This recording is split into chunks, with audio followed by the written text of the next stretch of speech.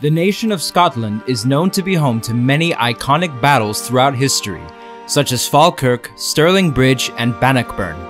In this video, we will cover the events leading up to the First Jacobite Rising, such as the Battle of Sedgemoor during Monmouth's rebellion, and the battles of Loop Hill, Killiecrankie, Dunkeld, and Cromdale.